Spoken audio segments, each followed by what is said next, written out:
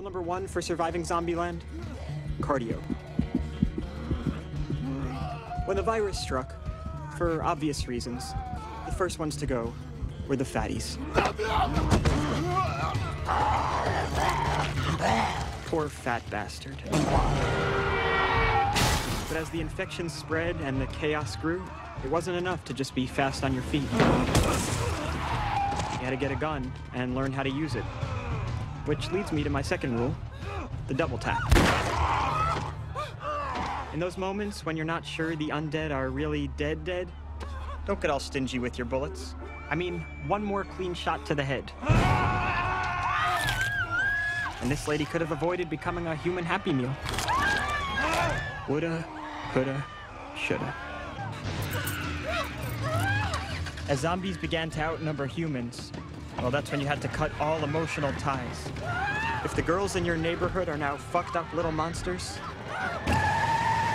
well, maybe it's time to stop driving carpool.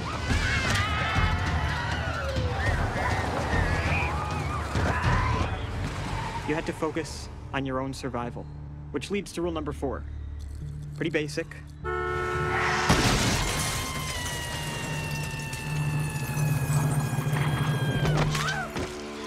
Fasten your seatbelts. It's gonna be a bumpy ride. Another rule to surviving Zombieland: travel light. And I don't mean just luggage. I've always been kind of a loner.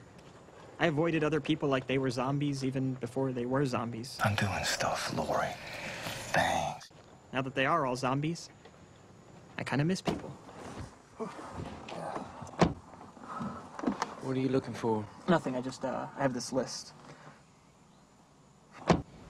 Gotta enjoy the little things. I hate to give credit to anyone who looks like Yosemite Sam, but I'm writing it down. Rule number 32, enjoy the little things. I really, really want to impress Wichita. But it would be in direct violation of Rule 17, maybe the most important rule of all. Don't be a hero. Why don't you take this one? Don't mind if I do.